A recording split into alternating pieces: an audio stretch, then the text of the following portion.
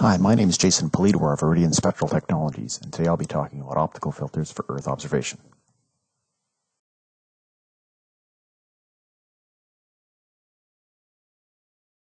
You can't manage what you don't measure is a quote that's often misattributed to Peter Drucker, but the source of which is actually shown here from H. James Harrington.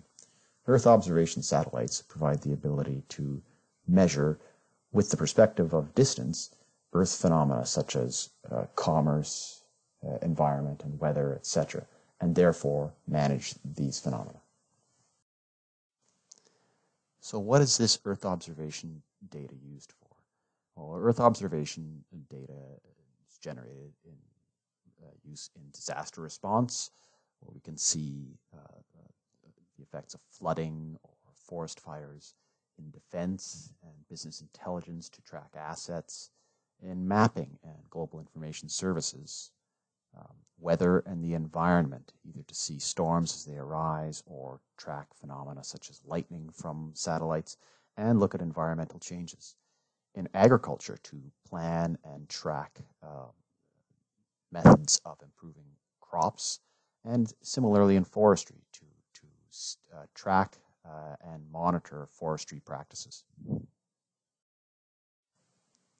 Earth observation technologies have evolved substantially over the past 50 years since they've been in use. The first Earth observation satellite was launched by NASA in 1972, Landsat-1, and had 4 spectral bands in the visible and near-infrared, providing an 80-meter ground resolution. This beast weighed 1,800 kilograms. Fast forward about 45 years to the latest in space agency Earth observation satellites, Sentinel-2B, launched by ESA in 2017. This, in contrast, has 13 different spectral bands and a substantial improvement in ground resolution, although still a rather large 1,100 kilogram satellite. Additionally, over the past 50 years, the evolution has gone from space agency large single satellite builds to constellations of small CubeSat builds, such as the SuperDove that has been launched in 2019, dozens of them by Planet Labs. This satellite provides 8 different spectral bands covering the visible and near-infrared, and provides a ground resolution of less than 1 meter with a weight of a mere 4 kilograms. This completely changes the dynamics of what can be done in space and at what cost. The economics of launching satellites into space has changed drastically over the course of putting up satellites for Earth observation. With the costs plummeting by orders of magnitude, the number of satellites that are being launched is inversely increasing. The new cost dynamics make space accessible to commercial players and has de-risked going into space, so has changed the approach from an old space mentality of high risk and a lot of testing in advance of launch to lower risk and more tolerance for risk, because the cost to send up a second satellite or additional satellites is so much less. Putting satellites into space has become so routine as to not even hit the news anymore, and they're being viewed almost as consumable objects that, after their useful life of 2 to 5 years, deorbit and are replaced by other technology. As a consequence of this ability to launch many satellites in a relatively inexpensive commercial price point, the number of sensors, either multispectral sensors or more panchromatic sensors flying, and the resolutions of those sensors has again skyrocketed over the last 40 to 50 years. All of this has tied into and driven an Earth observation space race. Participants in this include space agencies, such as those listed on the left here, the NASA, ESA, Indian Space Agency, Japan, Argentina, China, France, Germany, Canada, among others, and commercial players as well. Commercial players that launch and monitor and manage their own satellites and data, or that work to provide solutions to the space agencies. A very incomplete list is shown on the right here, but with some of the major players that have multiple satellites flying in low Earth orbit performing Earth observation currently. So the talk is about optical filters and how they are used and influence Earth observation. What I'll focus on are two aspects, which are single band filters, as well as multi-zone filter arrays that provide multispectral imaging capabilities. In both cases, the fundamental functionality that optical filters provide to Earth observation satellites is wavelength selectivity. These are the sunglasses on the eyes in the skies, allowing the satellites to only see the information they want to see and not get that information polluted by other science lines of interest or background light, like from the sun. So the first example here is of a single band optical filter. This is work that Iridian has done in partnership with Thales Alenia Space and Leonardo for the ESA's Meteosat third generation lightning imager program. This filter is a single large filter that's looking at 777.4 nanometer oxygen triplet line. This line is indicative of the presence of lightning, as this satellite is intended to monitor and track lightning globally. So in order to do so, this has to have a large optic and a large clear aperture, but with an extraordinarily narrow and very, very uniform optical performance across that clear aperture. Iridian has achieved this to center wavelength tolerance of within plus or minus 10 picometers of the target, and a uniformity to within plus or minus 100 picometers over 125 millimeter clear aperture on this part. The contour map on the left shows variation in center wavelength, with each color being 100 picometer steps. As you can see, the variation across the part is to within plus or minus 100 picometers, as stated previously, across the entire 125 millimeter clear aperture of this part. The plot on the upper right shows what appears to be a single trace taken from on this part, but is actually 69 separate measurements. They just all happen to lie on top of each other due to the extreme uniformity achieved. Multi-zone filters provide the capability to enable a single detector to turn into a multispectral imager, which is extremely powerful. Rather than having a single large filter looking at a single band of interest, we can create a detector where certain pixels look at certain wavelength bands of interest and therefore can discriminate different science lines and different phenomena. The example here shows some work that Iridian did almost a decade ago now in partnership with ABB for a space technology development program with the Canadian Space Agency. This shows a multi-band 10-zone butcher block assembly, and in the center, the size of our now defunct Canadian penny. These bands were scattered over the mid to long wave infrared, and this was intended for polar communication and weather analysis from satellites. This is an example, this butcher block, of one of the two approaches that we take to this array manufacturing. The butcher block style, where individual filters are coated, cut up, and then assembled together into a single robust butcher block assembly, or patterned filters, where through the use of photolithography, a monolithic substrate can have multiple coatings applied to it in a pattern. As well, we have the capability to produce hybrid builds that take advantage of both the monolithic and hybrid approaches, where we'll have parts of an array that are patterned and then butcher block assembled to other patterned parts of an array.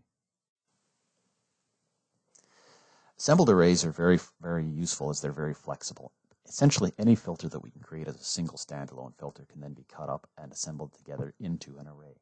This allows us to do many, many bands and complex filter coatings, and is great for addressing projects where there's constraints on cost and without a constraint on the complexity of the filter. The coatings are, again, coated separately and attached together using robust assembly methods and space-approved epoxies, black epoxies, to prevent light leakage between the different seams. And we've achieved zone-to-zone transitions of clear apertures on the order of slightly more than on the order of 100 microns, and have built arrays with as many as 10 and starting to be more different spectral bands. Again, this can turn single detectors into multispectral imaging devices, both 1D elements and 2D elements, as shown in the bottom right.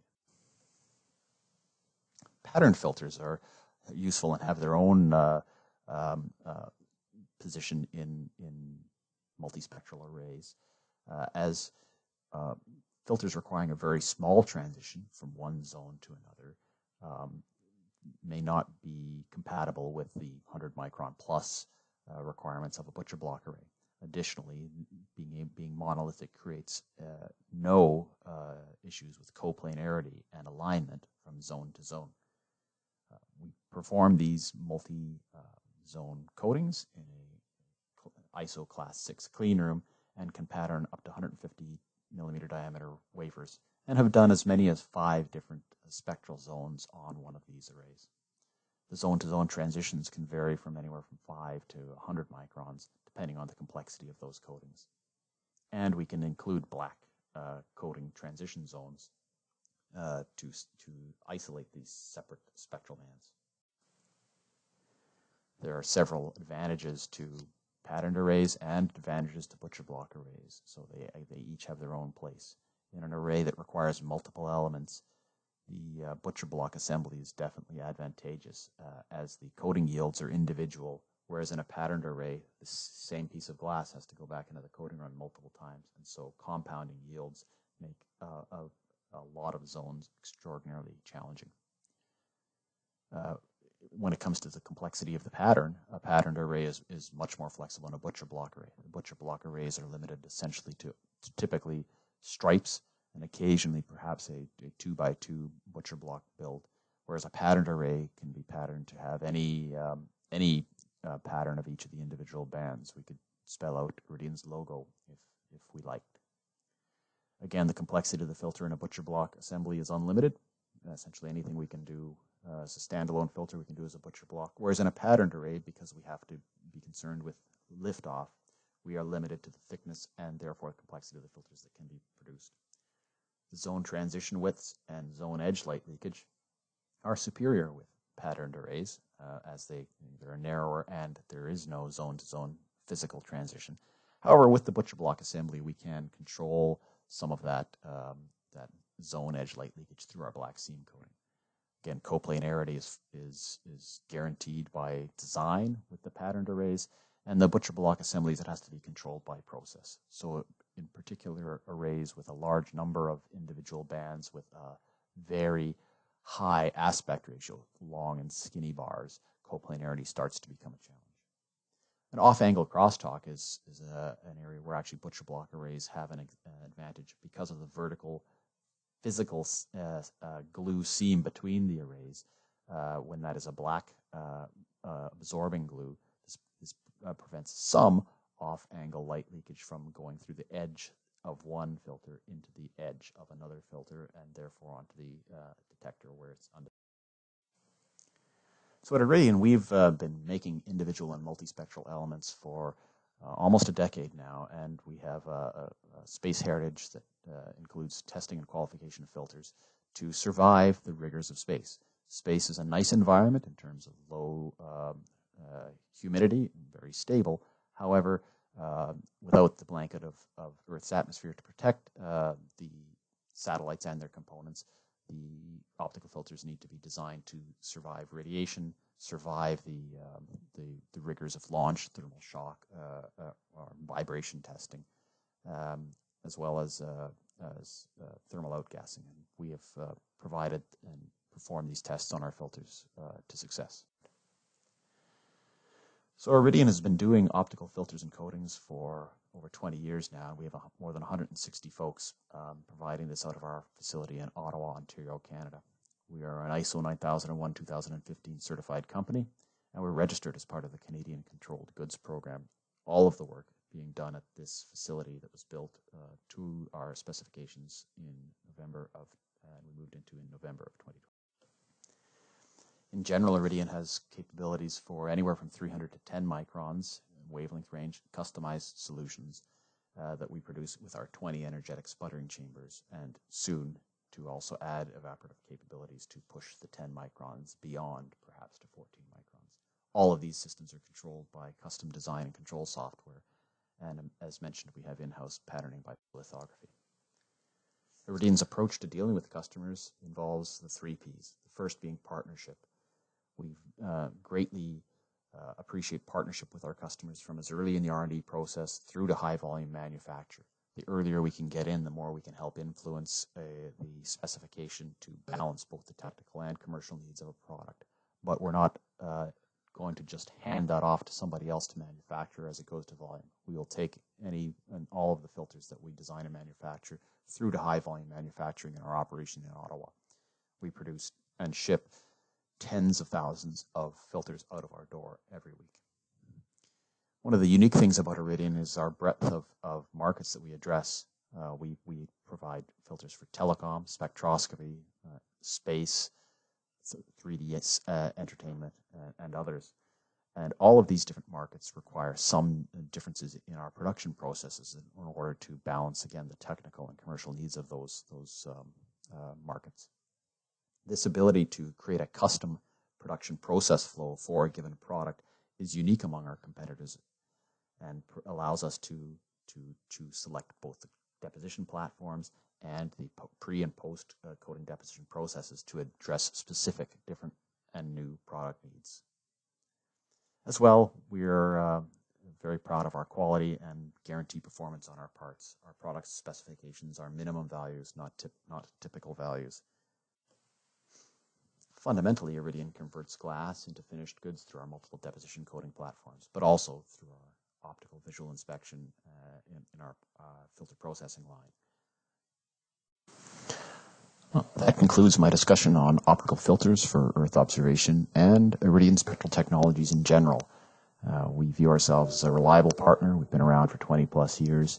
We are Canadian Controlled Goods Program certified, ISO 9001-2015 certified, and we'll be happy to explore any needs for optical filters for Earth observation or other applications. You can contact us by visiting our website at www.iridian.ca, or you can email me directly at the contact info shown below. Thank you very much for taking your time, and I hope you've enjoyed SPIE DCS's virtual product demo. Thanks.